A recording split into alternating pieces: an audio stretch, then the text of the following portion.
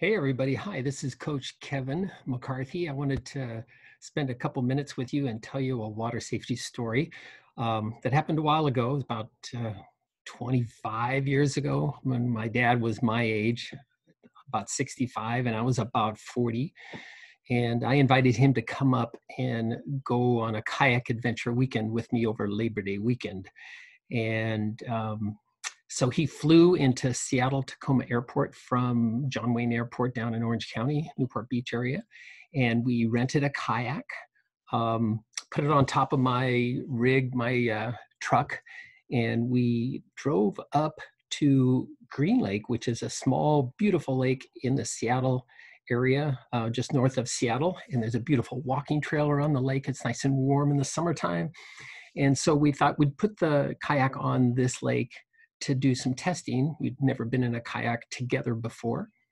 And we thought we'd try to dump it and see if we could ride it ourselves while we remained in the kayak and just turn it over with our paddles from underwater. So we figured it was a nice warm lake to do this in, so we gave it a try. And I remember we did some planning beforehand. We said, my dad said, okay, when we turn and get underwater, I'm gonna knock on the hull 3 times. And on that third knock, I'm gonna, oh, sorry. Oh no, oh, maybe I should start over again, but let's keep going, what the heck. So anyway, so we turned the kayak over and I heard the knock 3 times. And we both tried as best we could to right the kayak, and we couldn't do it. And so, but we had a provision for that. If we couldn't right it, we would just get out of the kayak. But it was pretty funny. I heard after we tried to right it for about 5 seconds, I just heard this gurgling sound underwater.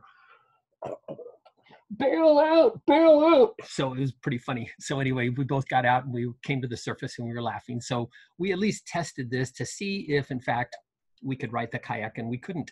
So we made appropriate plans otherwise, and we wore wetsuits for our adventure because we were heading north that same day up on the Strait of Juan de Fuca, Puget Sound area, up above the San Juan Islands in the Canadian Gulf Islands.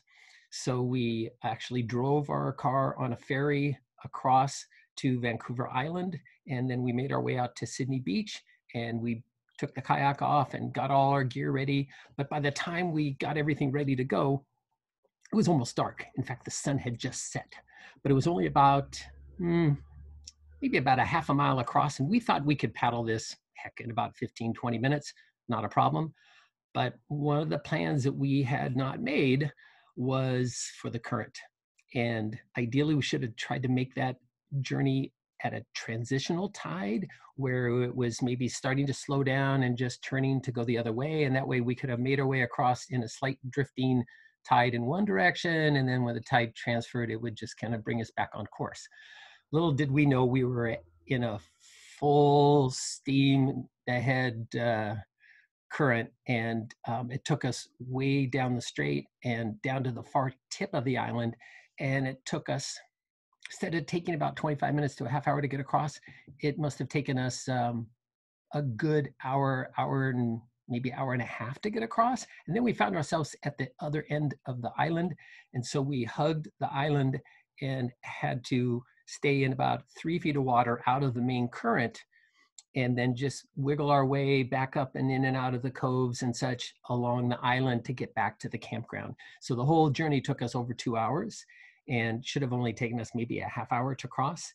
And so most of that paddle time across the channel, as well as coming back up the beach, was in the dead dark. And it was not a moonlit night. It was very dark. We had some flashlights with us. We were prepared that way, but we were a little nervous and hoping we would not find ourselves with a boat or a killer whale out there in the water. And but we were okay. But it was very, very dark. And fortunately, there were some lights at the campground, and we could see in the campground there those lights the whole time we were drifting. But we could really tell we were starting to lose sight of it, and it was dimming as we got down the coast, but we could still navigate our way. But I wanted to tell you that story because anytime you go into open water, especially this time of year, it's springtime, And like here in Seattle, it's going to be 75 today, beautiful day. It's toward the end of the day now. It's going to be 80 this weekend. Beautiful, beautiful day.